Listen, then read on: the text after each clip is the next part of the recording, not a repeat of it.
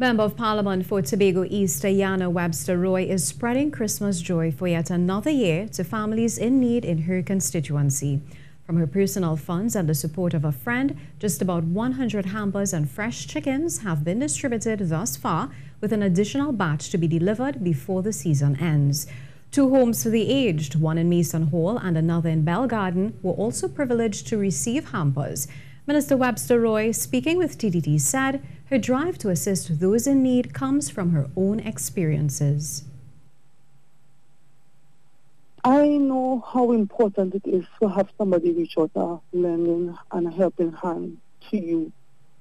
So personally, I remember when I wasn't living in Tobago and I had a situation where I actually needed food and somebody turned up with food, and that really made a difference to me.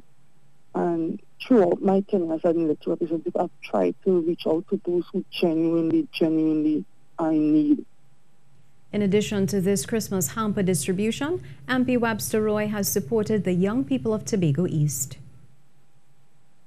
Because I would have used part of my salary to partner with TSP to provide internet connectivity to a number of constituents. I would have provided funding for 20 devices, and TSPT would have identified those areas and helped us with the list of persons received to identify those who would be best able to use the device, the modems to get the connection properly.